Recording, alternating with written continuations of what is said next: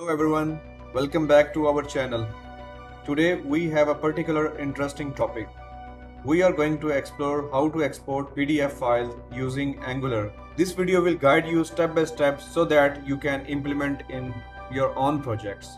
So let's get started. First of all, you need to have Node.js and NPM. NPM is Node Package Manager. You can download these from nodejs.org website. Then you need to install Angular CLI, which you can install by running the command npm install -g Angular CLI like this. And once your CLI is installed, you need to have a code editor like Visual Studio Code. We will be using Visual Studio Code in this video. Great, now we are ready to get started. So let's create a new Angular project. Open your terminal or command prompt, navigate to the directory where you want to create your project and type in this command ng new pdf-export-app. You can name it whatever you want and press enter. This command will create a new Angular application named pdf-export-app, and here I will just say no. I will use the SCSS format for the styling. Alright, now enter the project directory by typing the cd pdf-export-app. Now I will open this project in Visual Studio Code, or you can open it in any of your editors that you are using. Now we need a library called PDF Make, which is a client or server-side PDF printing tool. We can easily install it by using npm. So simply run npm install --save PDF Make and press enter. This will install PDF Make and save it in our project dependencies in the package.json. As you can see, it has been installed and dependency has been added.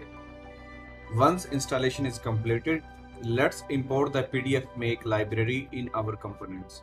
Let's say we are working with app.component.ts. First, you would add this import statement at the top.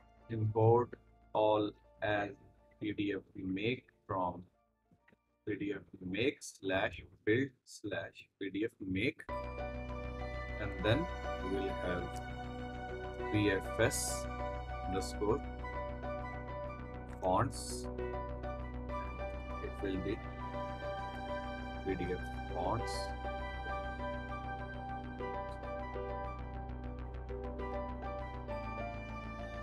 Other than that, I'm getting another error that is saying that could not find a declaration file for module this and this. So it is suggesting us to install this package so that we can get rid of this error. So just if you are also getting same error, then just use it, install it. This will install this package, the types for this package in the dev dependencies. Next, we need to ensure our PDF instance is using the correct fonts. So for that, I will use pdf make.pfx is equal to pdf fonts.pdf make.pfs, and I will get rid of this error. I will use as any.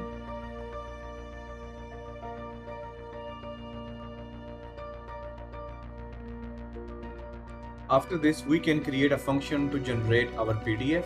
For example, a simple function could look like this.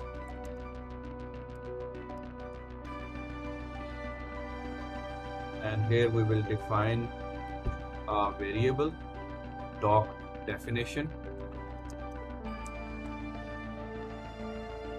and it will have an object, and this object will have a property content, and in the content property we will have an array, and this array can have multiple multiple elements of content. Here I will just add one element of this array with a string. You can add any string here. I will add this is a sample PDF printed with PDF Make. Okay. After that, we will use PDF Make dot create PDF function. So we will call this function. In that function, we will pass the doc definition that we just defined above, and after that it will generate the PDF. Once PDF is generated, you can simply use the function .open. This function, when called, will generate a PDF with the text that we have provided here, and the open method is used to open generated PDF in the new browser tab.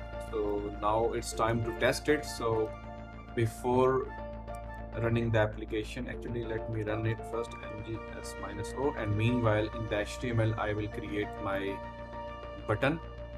Here I will add a simple button, and we will call that function onClick event. Now let's try. I am going to click on generate PDF, and you can see that it has immediately generated the PDF and opened that PDF in a new tab that you can also download as well. And that's it. You know now how to generate and export PDF files directly from your Angular applications. This can be particularly useful for generating reports, invoices, or other documents.